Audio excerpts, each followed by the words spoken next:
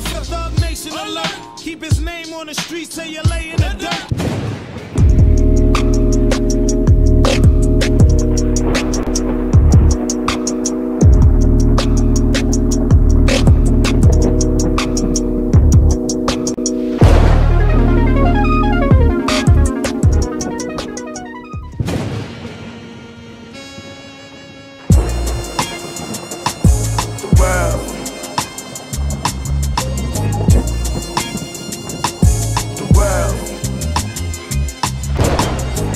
Yeah, y'all got me in my zone with this. Lost, I'm feeling right at home with this. Let's talk ownership. Liquid assets, that's bonus shit. Been out the way before Corona hit. I guess I'm on my shit. Nah, usually I ain't known the trip. I'm just a street nigga gone legit. Made a few wise moves while on this path full of turns and twists. Guess it's safe to say I earned this shit.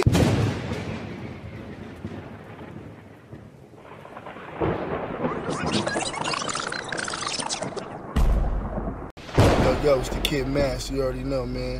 I'm rocking with MAKAVELI Media and my boy Gab. We that Tupac forever. They go city in this bitch. And I got my nigga G-Thing. There it is, yeah.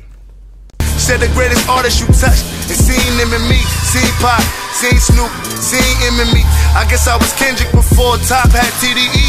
What happens when you and your idol is best friends and your dreams jump out of the screen? It's just it. Only Gab can do it like this.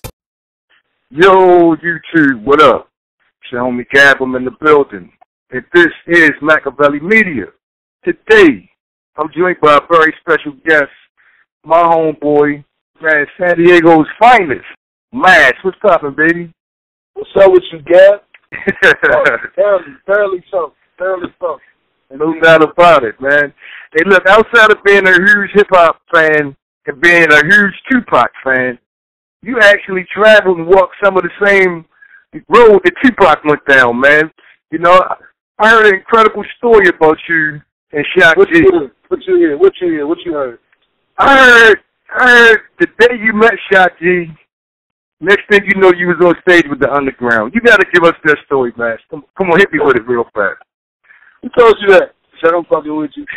Yeah, and it was crazy, man. Pretty much, I was 16. My brother-in-law had built a relationship with Shock G and them as a fan.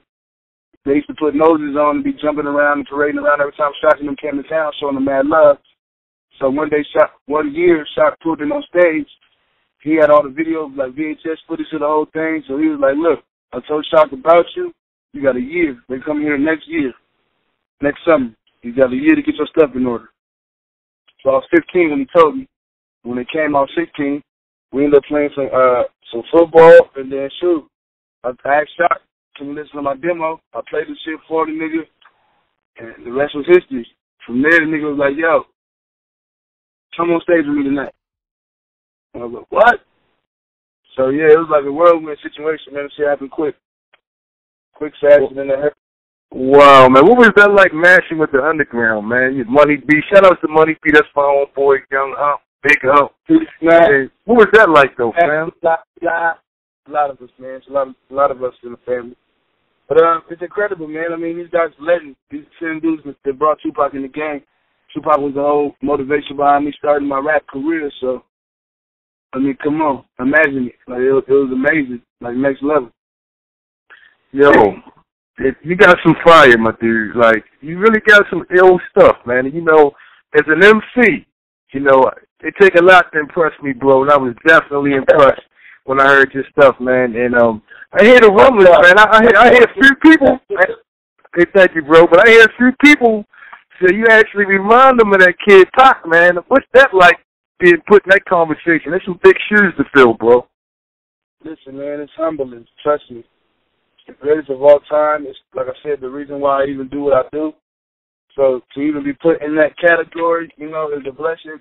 Also, you know, I never wanted people to think like I'm trying to like be Tupac, and then I never wanted that vibe. So it's like, no, never that.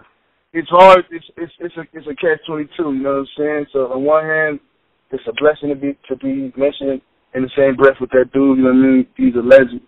You dig? But on the other hand, like, you know, I carved my own path out here.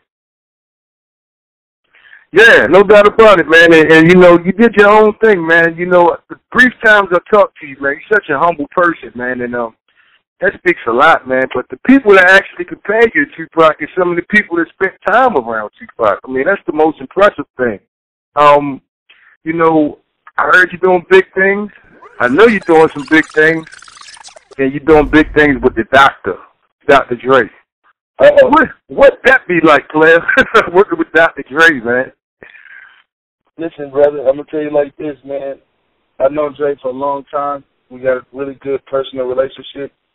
And that dude is one of the greatest thinkers that I ever met, for sure. He's a deep thinker. He's definitely the best there is, the best there was, and ever will be when it comes to that studio and anything to do with it. Regardless of what y'all heard, y'all hearing it right from me today. Dr. Dre is the best. No debate, none of that. He's the best man in that studio. He knows what the fuck he's doing. Period. Yeah, I mean, that kind of go what I was saying at this point, fam. Like, you know, Dr. Dre is definitely a legend. Even after all these years, you know, you got people that pop up every now and then trying to take credit for certain things, and it's like, no. You got to look at the whole conglomerate. Like, this guy's a generator of sound. Like, he knows where the sound should go, how it should land, you know? Yeah, no doubt about it. So, look, when did you first meet Dr. Dre? How did that happen in the first place? Shoot, so after Shot G swooped me up, him and Money B and Cletus Mack had me in L.A. just, you know, interacting with everybody out there. So I ran through the whole ring of Los Angeles. Meanwhile, I was looking for Dre the whole time. And come to find out, he was 5 minutes away from me. And I mean, for 4 years, he was 5 minutes walking distance away from where I lived. Wow. Yeah. So it all just started unraveling. But my first move was I got a job at his gym. He had a public gym that he had just opened up. I got cool with the owners, with the guys who was running it. Shout out to them. We still got a good relationship to this day. But pretty much, I reached out. They gave me a job. I ended up getting cool with Dre. We built a relationship. And then, you know, it slowly turned into music, a musical relationship. And the rest is history. You know what I mean? The rest is what they call history. Hey, what's one of the... Not so easy like that, but yeah. I mean, now we're looking at it now that it's all said and done. Yep, the rest is history. The rest is history, man. So look, it's a big misconception out there. For people that don't know, how much love did Dr. Dre have for Tupac? You guys ever talk about Pac in the studio and things like that? All the time, man. Pac's name come up, man, because, you know, I'm just from that whole lineage. I started this because of Pac, so, you know, Pac's name come up from time to time. Pac's name come up in the rhymes sometime, you know. Basically, he had hella love for Tupac, man. You know, Pac was one of the most talented dudes he ever worked with. You know, it's just the guys, the Death Row, the whole camp, that whole vibe, that's what threw Dr. Dre off. Like, yo, the violence and, you know, the recklessness. He wasn't there for none of that. Right. So that was the mismatch of Tupac and Dr. Dre at that time in Dr. Dre's life. See, Pac was coming in, Dre had already got shot. Dre had already been through a murder trial with Snoop. Dre had already, you got me? Been seeing a million niggas get pissed away for stomped out in the studio. Like, he's over that shit. Yeah, no doubt about it. Dre was definitely, you know, trying to move on with his life, you know, cool and look at it. If you look at it, so was Snoop. Snoop just got off a murder trial. Like, come on, man, nigga, like, because they had just got through dealing with all that wild shit and niggas dying and niggas getting shot and murder trials, and you feel me? Yeah. So like, Pac, no disrespect, Pac, but we just got through doing all of that, my nigga. Right. So, Max, what was up with the H? Give me the story of the H. Rider Outlaw background. What was popping with that? Oh, you heard about that, huh? Okay. Get a little research, Gab. I like that. I'm impressed. So, look, man, H. Rider, man, I feel like H. Rider was a young teen around Tupac around the time he died, right? Mm-hmm. He wasn't like an official outlaw, but like his mom and dad messed with Pac. Like his dad was like a gangster in L.A., and I think his dad messed with a fiend. As far as like they was real cool. You got right. Power player in L.A., and he was cool with the fiend. With that being said, he being H. Ryder, I mean, his son, he was able to be around Tupac and all the rest of the Outlaws and whatnot. Okay? But he was always scared to rap around Tupac. Pac asked him one time in the studio, "Hey, nigga, you rap?" And then he got scared and never said nothing. Oh, man. Yeah. So Pac ended up dying a couple months later. He never got to rap for him. So, of course, he's like already family and shit. So Outlaws ended up taking him, in with him, and he did all the stuff the Outlaws was doing, like going out there with Cash Money. Everything Outlaws did when Pac first died, he was right there with him. So, they went on John Talley and all the shit. Like, he was right there with him. So, in his heart of hearts, he's like, he is an outlaw, No doubt about it. Kind of. He's family for sure. But, so what ended up happening is this guy ends up fucking growing up.